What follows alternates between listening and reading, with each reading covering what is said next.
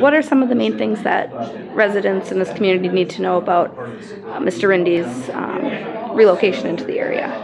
Well, Mr. Rindy has been around the Brainerd area since August 2011, and now he's relocating to Brainerd proper.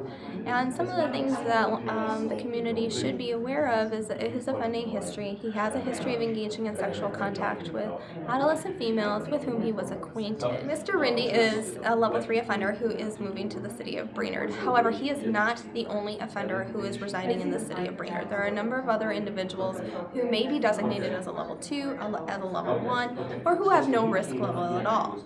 And so it's more important to be aware of the relationships that people have with others, specifically children, because we know that 90% of those convicted of a sex offense every year have no prior convictions for such.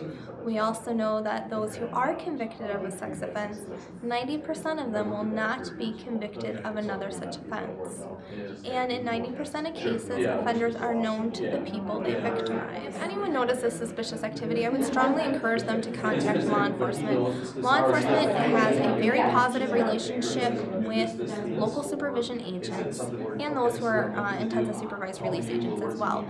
They know of the offenders who are registered in their community, who is on supervision, who is not, of those who are on supervision, what are the conditions they must abide by in order to remain on release, who are the contact agents, what are their phone numbers, how may they be reached.